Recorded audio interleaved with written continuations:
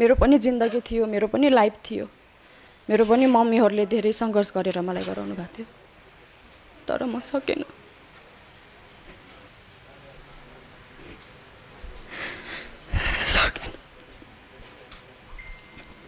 हाम्रो कानुन आज यस्तो भइसकेको छ, एउटा नारी न्याय पाउनको लागि आफ्नो हिम्मत जुटाएर मिडियामा आएर बोल्ने।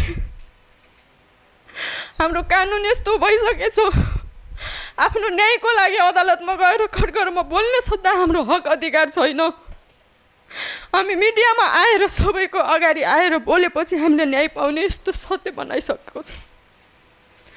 हामी सरकार बनाउने, मन्त्री बनाउने, सबै चिज बनाउने हामी आम जनता, अनि हामी आम जनता पीडामा परेपछि किन हेर्दैन सरकारले? यस्तो सरकारलाई किन आम जनता बसेर सबैजना एकजुट भएर किन उनीहरूलाई सबक सिकाउँदैन? किन सबैले सबक सिकाउँदैन? आज यो दुःख मलाई परेछ, यतिका वर्ष भइसक्यो, सबैले बिर्स्यो होला, तर म बिर्सिन सक्दैन।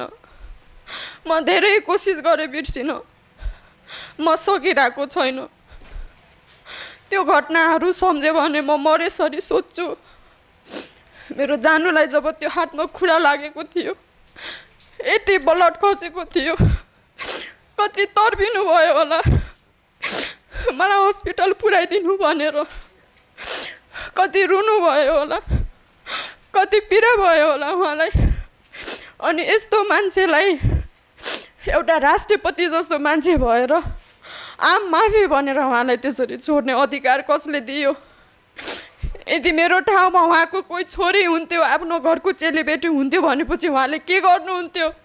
मेरो जस्तै अवस्था गराउनुहुन्थ्यो? आम स्त्री मिडियामा आएर रोएर कराएर आफ्नो अधिकारको लागि लड्नु पर्ने यस्तो दिन देखाउनुहुन्थ्यो आफ्नो छोरीलाई,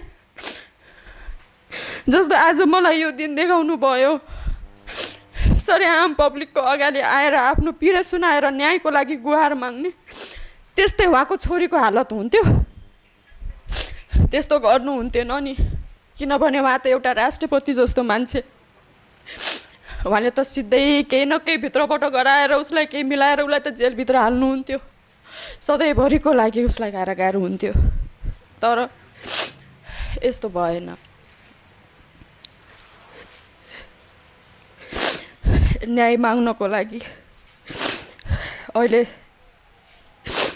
बलात्कारदेखि जुन बलात्कारहरू केसहरू भइरहेछ, तिनीहरूमा पनि कति मिल म हेरिरहेको हुन्छु।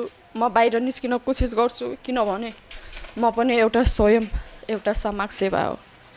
मैले पनि समाजसेवा गरेर हिँडेछु, मैले पनि अन्य ठाउँमा जुटेर काम गरेछु, किनभने जुन पीडा त्यत्तिका वर्षमा म सहेर बसेँ त्यो पीडा अरू कसैलाई नहोस्, त्यो पीडा कसैले नबोकोस् भनेर मैले बलात्कार लगेका केसहरूदेखि लगेर सबैमा म हात हालेँ।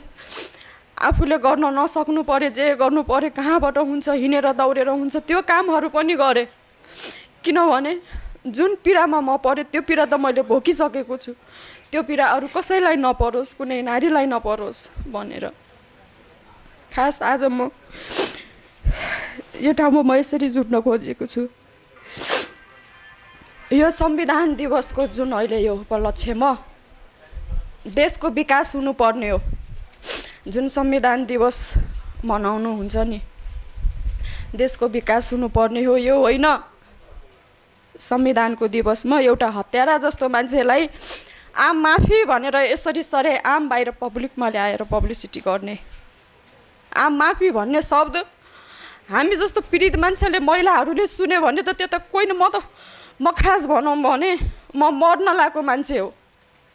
जब मैले आम माफी भन्ने शब्द मैले मोबाइलमा न्युजमा मैले हेरेँ नि, म फेरि मरिसकेँ।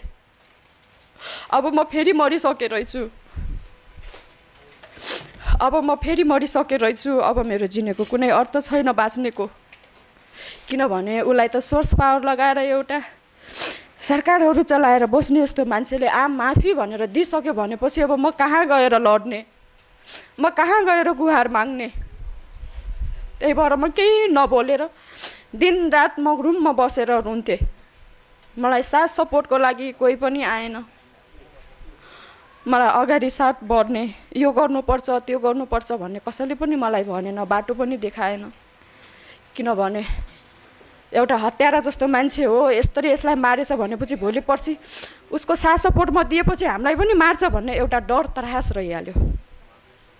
त्यो डर त्रास कसले बनाएको? सरकारले। यदि हत्याराहरूलाई उहाँहरूले उतिखरै उनीहरूलाई यस्तो समय दिन्थेन, हत्यारालाई आम माफी भनेर यो दिन्थेन भनेपछि उनीहरू पनि डराउँथ्यो। ल एकजना हामीले रिसको आदेशमा आएर यत्रो हामीले मान्छेलाई यत्रो मारे पनि काटे पनि कानुन चाहिँ अलि परिपक्व बलियो भइसकेछ, जनताको गुहार जान्छ, अब उनीहरूलाई सजाय हुन्छ भन्ने एउटा डर हुन्थ्यो। तर यस्तो छैन। ठाउँ ठाउँमा हत्या गर्ने, ठाउँ ठाउँमा हत्या गर्ने, ठाउँ ठाउँमा हत्या गर्दै उनीहरूको सबै साथ सपोर्ट कहाँबाट आइरहेछ? सरकारबाट आइरहेछ। किनभने नेताहरूलाई त गुन्डा चाहिन्छ, उनीहरूले आफ्नो रोटीहरू चलाउनको लागि गुन्डा त उनीहरूलाई चाहियो। त्यसैको लागि गुन्डाहरूले हत्या गर्नुभन्दा अगाडि उनीहरूले कोही पीडित छ, एउटालाई हत्या गरे भने, एउटा मान्छेलाई हत्या गरे भने उसको घर तहस नहस हुन्छ, उसको घरमा बुढी छ, उसको घरमा बच्चा छ, उसको घरमा बाउआमा छ भनेर उनीहरूले सोच्दैन। किनभने उनीहरूलाई त एउटा लाइसेन्स मिलिसक्यो, लाइसेन्स नै उनीहरूले पाइसके। हाम्रो पछाडि यत्रो मान्छेहरूको सोर्स पावर छ भनेपछि हामीले हत्या गर्न किन डराउने? उनले त एउटा लाइसेन्स पाइसके नि हत्या गर्ने भनेको। तर त्यो लाइसेन्स दिनेको राष्ट्रपति जस्तो मान्छे, एउटा बुढापाका मान्छे, अगुवाकारी जस्तो मान्छे भएर हामी आम जनताले कसैले गल्ती गरेछ भनेपछि उहाँले खबरदार गर्ने कुरा हो, यो गल्ती दुबारा हुनु भएन, न्याय र अन्यायको कुरा छुटाउने हो। यो होइन पछि गएर ल फलानाको नाम आयो त्यसपछि मैले आम माफीमा उसको नाम हालेर मैले साइन गरिदिएँ। त्यहाँको अधिकार छैन माफी दिने। अधिकार भनेको मेरो छ, जिन्दगी तहस नहस मेरो भए छ।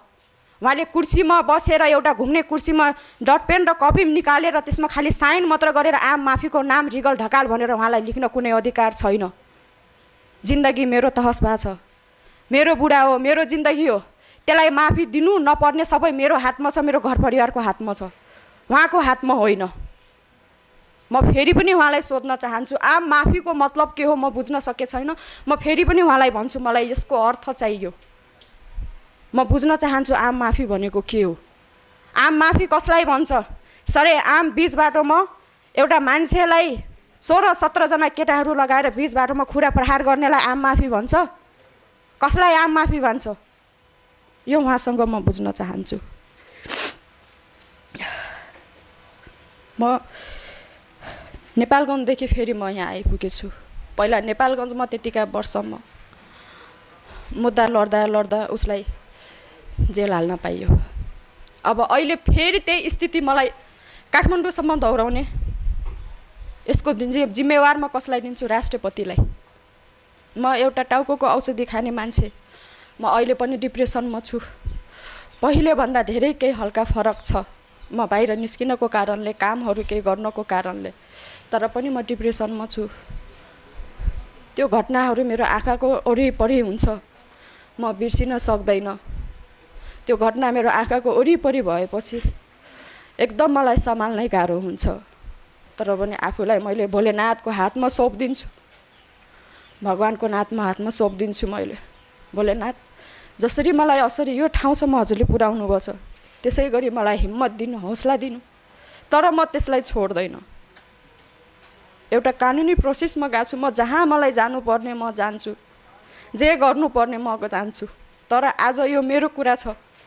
यही आम माफी एउटा राष्ट्रपति जस्तो मान्छेले दियो, हाम्रो त सोर्स पावर केही पनि छैन भनेर म डराएर बसेपछि फेरि यो घटना त्यसै दौडिन्छ,